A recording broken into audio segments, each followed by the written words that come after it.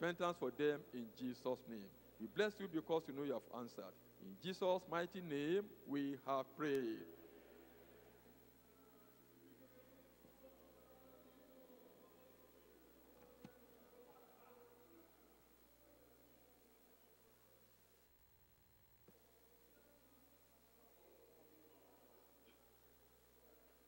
Praise the Lord.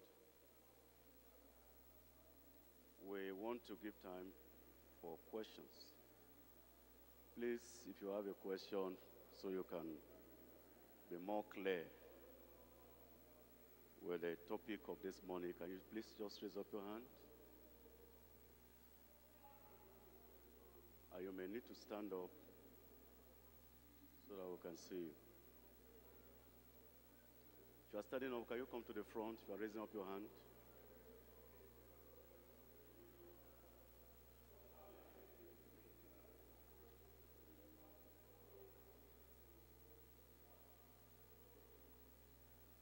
Let's have you, brother here.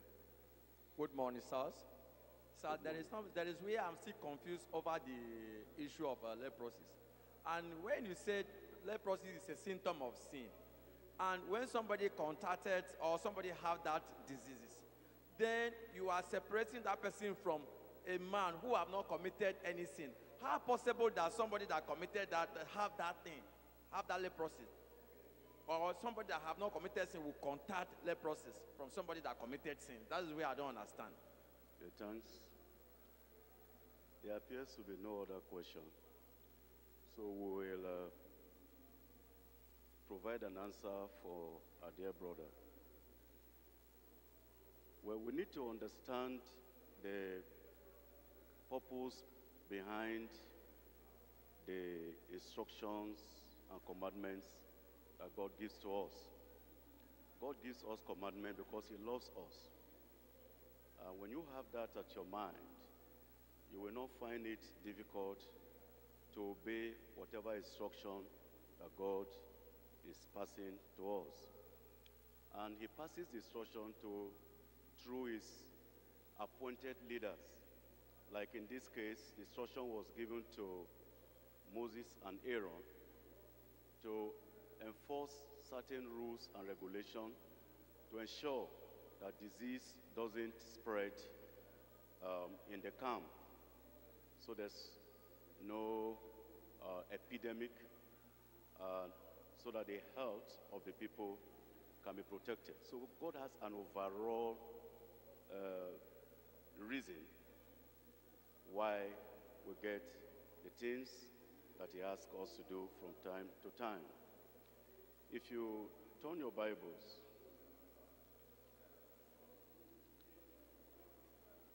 to Leviticus chapter 13, from verse 1. The Lord spake unto Moses, saying, when a man shall have in the skin of his flesh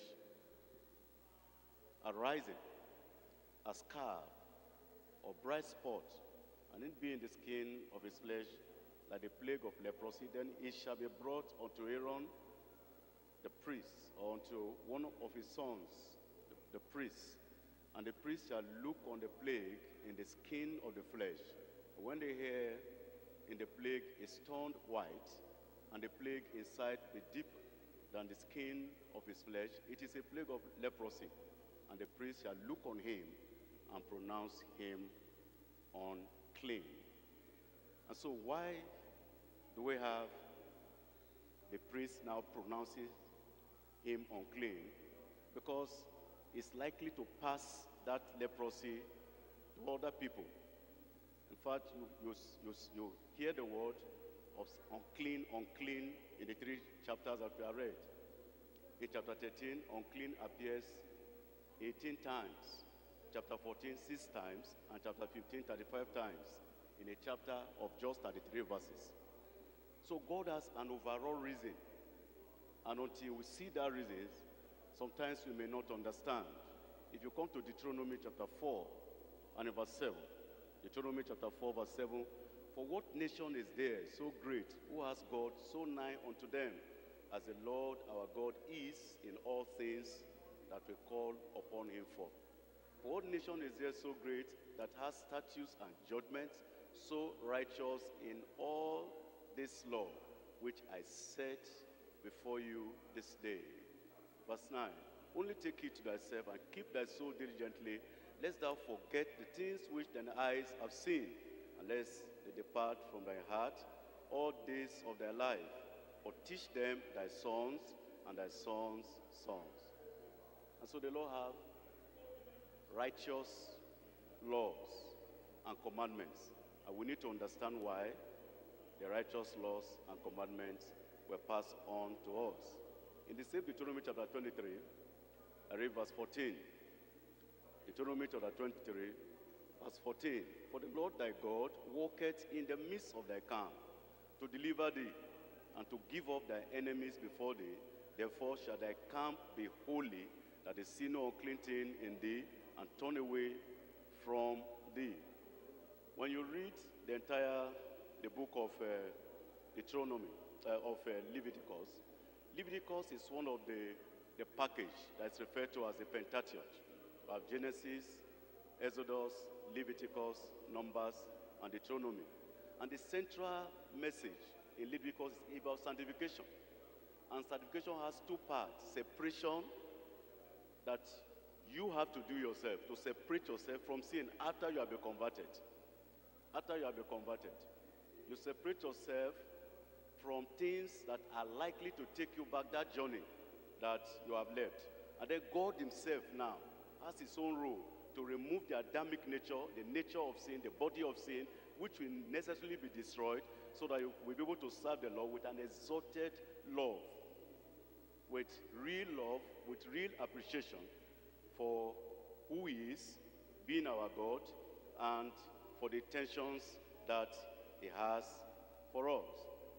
The overall message of Leviticus is sanctification. The book communicates that receiving God's forgiveness and acceptance should be followed by holy living, not just for the ordained priests of the tabernacle, but for all the people of God, to distinguish them from other hidden nations around them.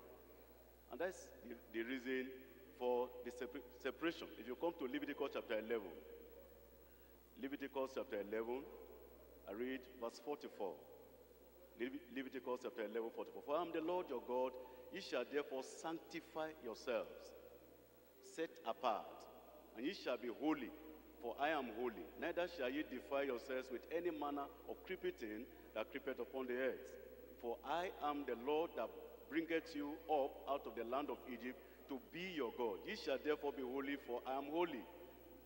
So this is the overall, the central message of the book of Leviticus. It's chapter 20, verse 7. Leviticus chapter 20, I read verse 7. Sanctify yourselves therefore, and be ye holy, for I am the Lord your God, and ye shall keep my statutes and do them.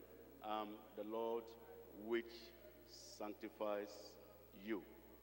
And so that is the reason why we are to respond to the commands of God. And our brother is asking, how do we link the case of leprosy to that of a sinner? We need to understand, first of all, that leprosy is a contagious and communicable disease. And because it is a contagious disease, the Lord has commanded in his word that such people under that dispensation should be removed from the society, so that the others in the close camp where they were in the wilderness will not contact that disease. It's just like the case of COVID-19. When we had COVID-19, we had isolation. We had isolation centers, we had quarantine centers, and eventually when the COVID-19 became so spread, whole cities were shut down, and we couldn't, during those times, have services the way we are having it now. We had to have social distancing. And that is what happens to a sinner. When a sinner is living in sin, sin is like a level, it spreads. We had our Father in the Lord teaching us during one of the Sunday services about how sin is very, very dangerous, and how the leader's sin is actually a leading sin. And so when sin comes, then we have to make sure that we do not imbibe the activity and the practices of those sinners. We have to be separated. The same Bible in the New Testament tells us in Ephesians chapter 5. Ephesians chapter 5, let's read from verse 1. Ephesians chapter 5, let's read from verse 1. Be therefore followers of God as dear children, and walk in love as Christ also has loved us, and has given himself for us an offering and a sacrifice to God for a sweet-smelling savor. But fornication and all uncleanness or covetousness, let it not be once named among you as becoming saints.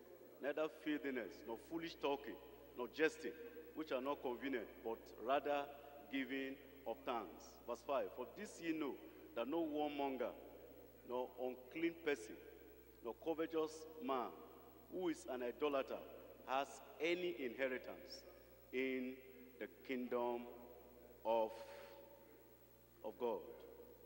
And so, the same way the sinners, the leprous person is removed from the camp, the same way, when you sin, you are removed from the camp already. Sin separates you from God. If you come to Romans chapter 6, let's come to Romans. Let's first of all read chapter 3. And in verse 23. So, for all have sinned, and what happens after that? And come short of the glory of God. They may not identify you. People may not know what you are doing. But the moment you go into sin, you're already separated from the glory of God, the presence of God. That's why we have to make sure that we hate sin with perfect hatred. Nobody should play with sin. It becomes our purpose in life to separate ourselves clearly from everything simple. It becomes a pattern. If you come to the Psalms now, you come to Psalm 45. Come to Psalm 45 and in verse 7. Psalm 45, verse 7. It's not just something that you live your life, you manage your life in such a way that I don't want people to know what I'm doing. But you know that the presence of God is there. And when you become born again and the seed of God is in you, you hate sin with a passion. In Psalm 45, let's read verse 5.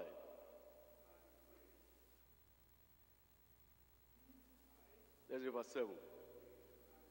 Thou lovest righteousness and hatest what? Wickedness.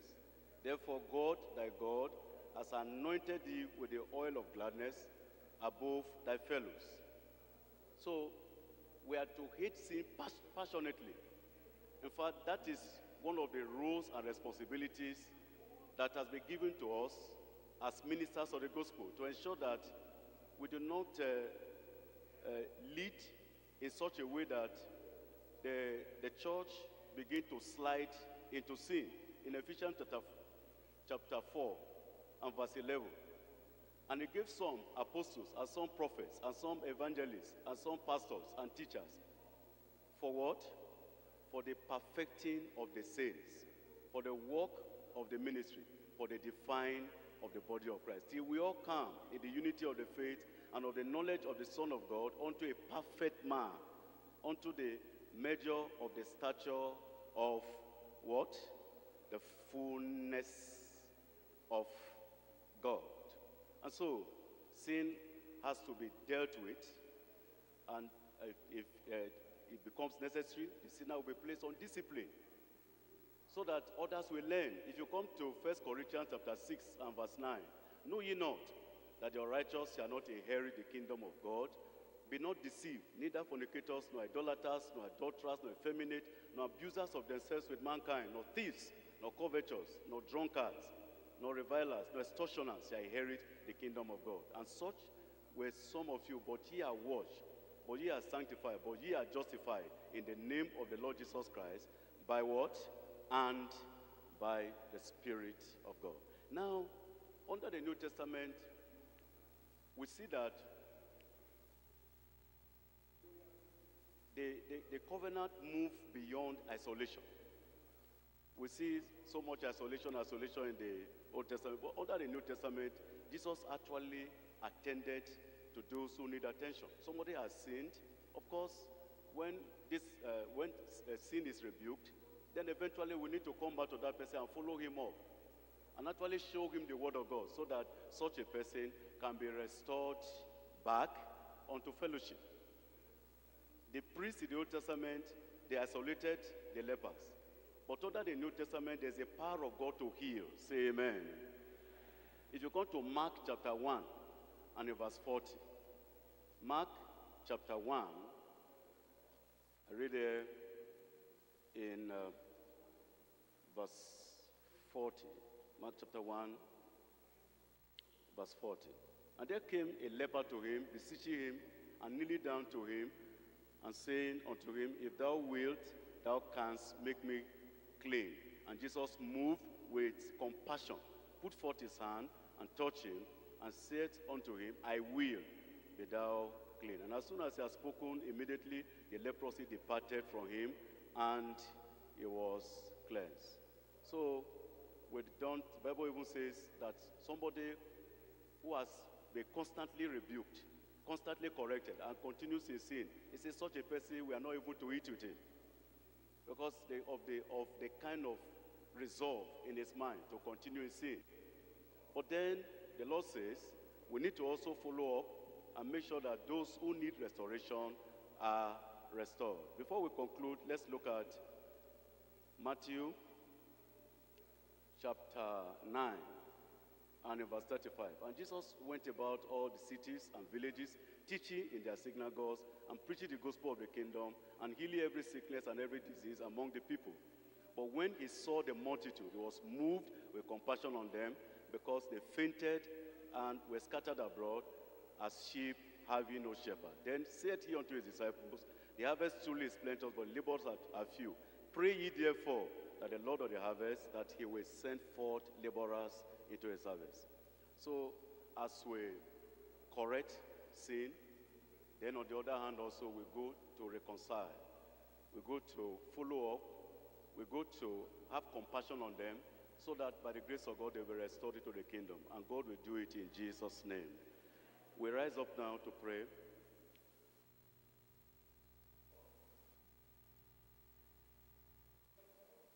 We have seen how dangerous leprosy was at that time. And we have seen the need for isolation in the interest of the people. We have also seen how we can restore sinners back into the fold. Father, in the name of Jesus, we thank you for your word that you have heard this morning. We ask you that the truths of Scripture that you have passed across to us will guide and control our lives all the days of our lives here on earth in Jesus' name. Help us not to play with your word.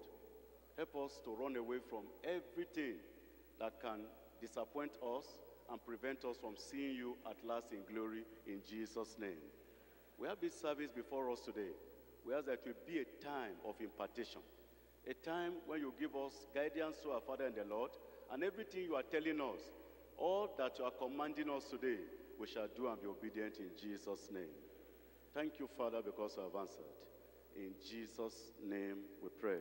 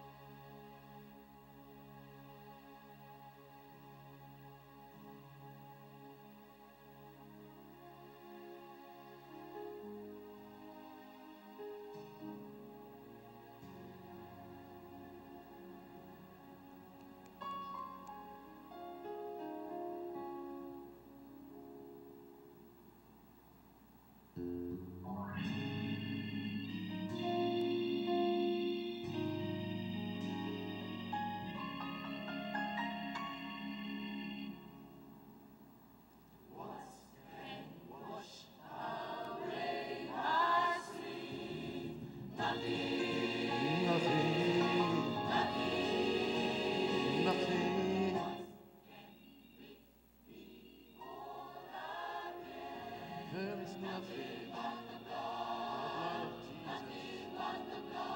Oh,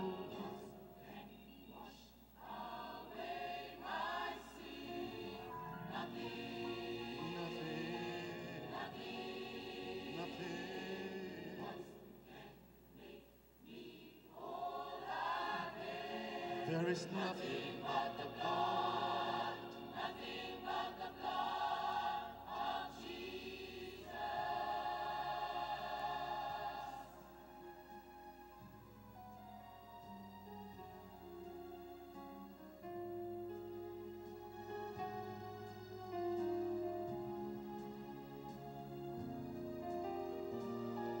There is a blood, a cleansing blood that flows from Calvary, and in this blood there is a saving power, for it washes white and make me clean. I'm clean, I'm clean, I'm clean. I've been washed in His blood. I've been washed in His blood. I'm clean, so clean, oh, so clean. To the power of His blood. I've been blessed in the fountain of bloodshed for me. Oh, I'm clean. I'm clean. All His blood, His cleansing blood can wash away my sin. For I stand today with my heart so clean through the blood that Jesus shed.